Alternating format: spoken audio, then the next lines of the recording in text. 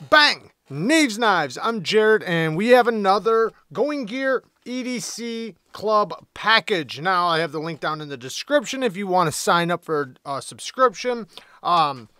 So you can do the standard one, which is I think like $60 a month, and then the premium one would be around $200 a month. Now, they have other stuff on their site as well. We're going to go into what this month would look like. So, if you were just going to do the standard one, you'd get these things right here for the $60. And then if you were going to do the premium one, you'd get all of this. So let's start breaking into it. So the first thing we have, let me move this stuff. We got the Rogue Mini. And I'm really interested in what's in this guy right here.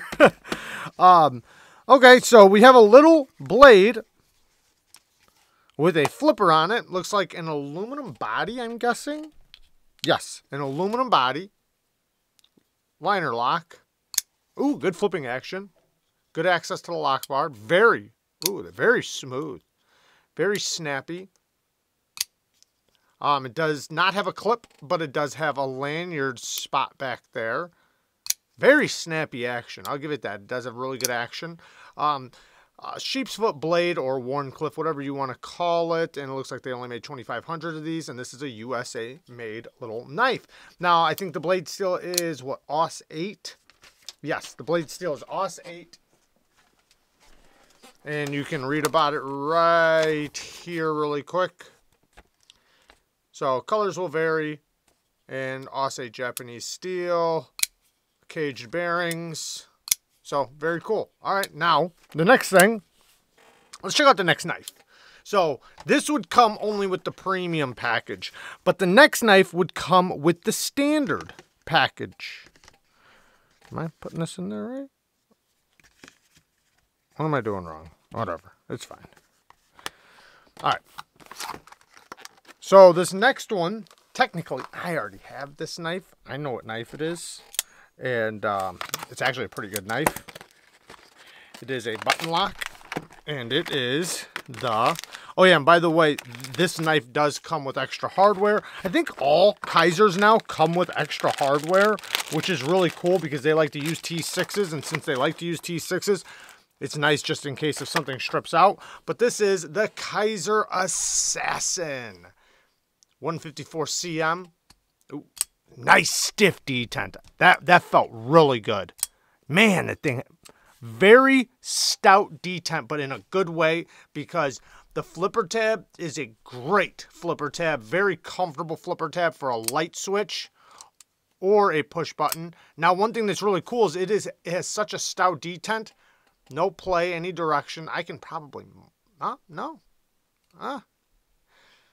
anyways, I was going to say I could muscle some up and down, but it's pretty solid. Yeah, wow. Anyways, no stick at all, which I don't mind having a little bit of stick on a button lock. This one, man, you would think so with this detent. Such a good detent. Very snappy. Deep carry clip that is reversible, and it looks like it's adjustable too. Like I said, it is 154 cm. Now, my biggest gripe with the Assassin, which is not really that big of a gripe because it's not that bad, but the clip, man, you really feel the clip in your hand, but you can choke up and then, you kind of avoid it. But the clip is a little uncomfortable in the hand. You can just see it. It does have flat screws, not in set.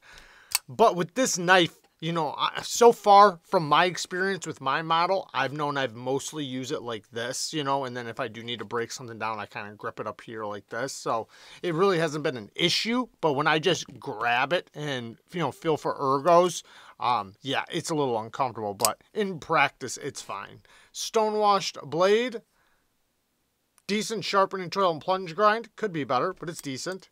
Stupid smooth action. I love how the jimping rides all the way up the spine like that. You can really get a good grip on it.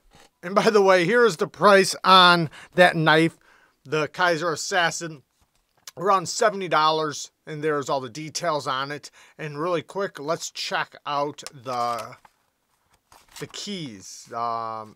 Yeah, right here. So basically what it is it has like some powder or something on it. Maybe that's to stop it from corrosion or something. But anyways, it's a flathead and a Phillips. Just a little driver you can keep on your keys. You never know when you might need a Phillips or a flathead. And it's something you can keep in an EDC pouch, EDC gear, on your backpack, whatever. You know, you can never really have too many of these, you know, or something similar. Now, the next thing is this little multi-tool. Now, this one comes right here. So you can see the screw key ring is $9. And then you can see the tactical gear camping EDC tool, $35. We'll check it out really quick, but then we're going to get to this big package because that is the thing I am most interested in. What the heck it is. What am I doing wrong here? Oh, so you just open it up like this, and there she is. So lots of different purposes. It looks like it comes with a fire starter. So you have, oh yeah, so you got a fire striker right here. That's cool. And it looks like it just wedges. Oh, this thing has little grooves in it. So this thing goes right in there. But let me see all these little tools. So right here, let's check these things out. We have a rope tensioner, an inch ruler. So you see the ruler, a pry bar. These are little pry bars right here. Not sure. It's pretty stout. I mean, you could get by with it if you're not prying nothing crazy. The ferro rod, which we know, can opener. Right here. That's a can opener? How is that a can opener? Oh, no, this. So one's a can opener, one's a pry bar. One is sharp and one is more dull. Flathead screwdriver, that's this guy right here. Metric ruler, rope cutter right here. So this is sharp right here. And then it's got a little saw blade right there too. So you can kind of go like this, hook a rope and then pull it, or hook a rope and then saw it and then cut it. Ferro rod striker. Oh, so you're supposed to strike the ferro rod on the saw, I guess. Okay. So that would definitely work quick. And then a bottle opener, which the bottle opener is where my fingers are right now. This guy right here. Okay. So pop.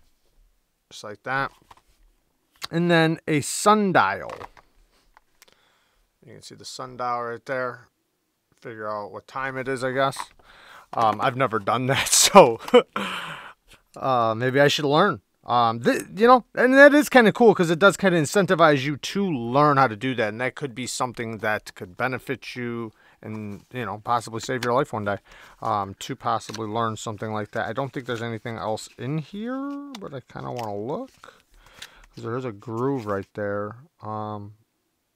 Anyways, you can kind of see where they're showing how it goes. It is a nice little way to package it, I'll say that. But very cool. And this is also, I think this is made in the USA. I'm not positive on that. Don't quote me on that part. Don't quote me on that part.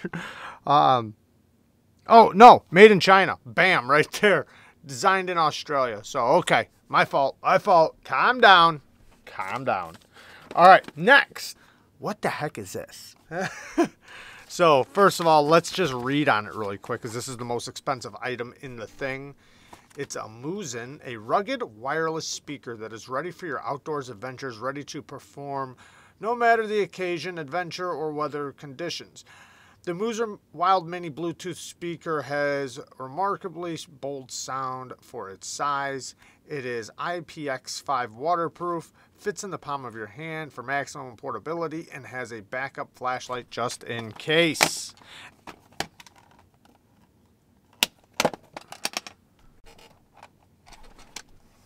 And, oh wow, this is pretty cool packaging. Look at that.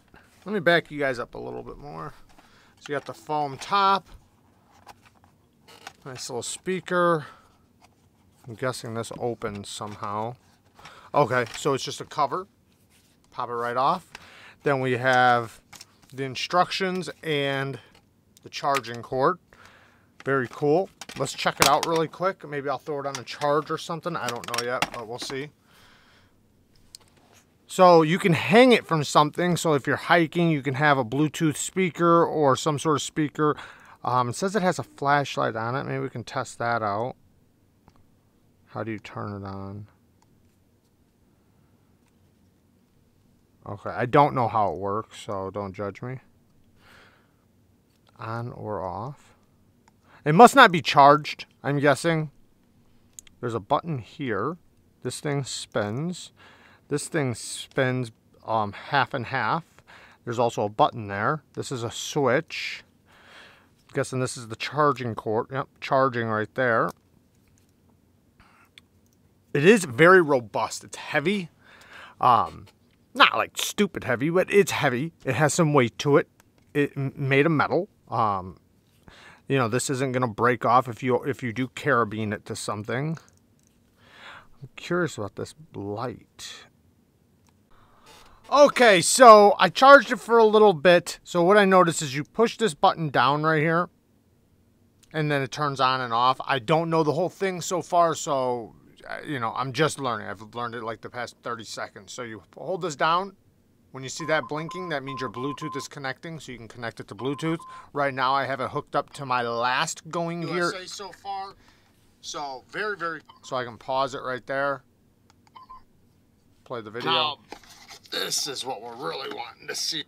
This thing is very loud. I'm not sure how to turn the volume right here. Check this out. There we go. Nice. Let's see how loud we can get it. We're gonna open these up here in 1 second. Let's get into these bad boys. So first we have, oh, I know what this is. This is much louder than I ever would have thought this little tiny thing could produce. So that is cool. Let me pause this. I did not charge it very long. For all I know, it came charged, though. I was just messing up because I didn't know about the push down button. Now this, I can't figure out. Is it just supposed to beep like that? Is that the only light? I'm guessing this is a flashlight of some sort. I just can't figure it out. All right, so you just hold down the power button. So a lot of these things, you know, they try to save it to where you're not going to actually bump it and turn something on or switch something. You actually have to hold it, which is genius. I mean, I don't know about genius, but it's smart. So you have to just push this little button down right here, and then bam, it comes on. I mean, it's a flashlight. I'm not sure how long the battery holds on for. Oh, and you can turn it up and down. Okay. So it looks like 3 modes. Let's turn it off. Then you have that little beeper one going on. This is the volume. I don't know what this little guy does, though. Switching back and forth. I'm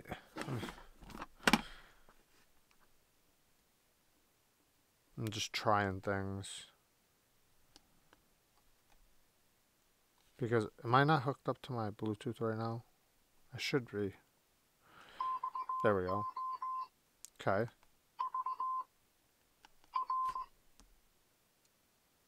This one is the one on.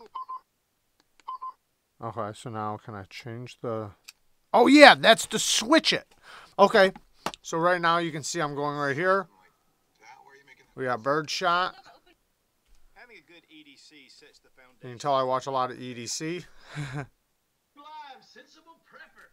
Sensible prepper. So you just swap it. So then, and then I can go back this way.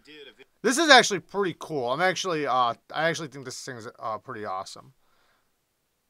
Anyways, so this is I had to say this is a pretty cool package. We'll definitely test this baby out. I'm definitely going to be trying this thing for a little bit.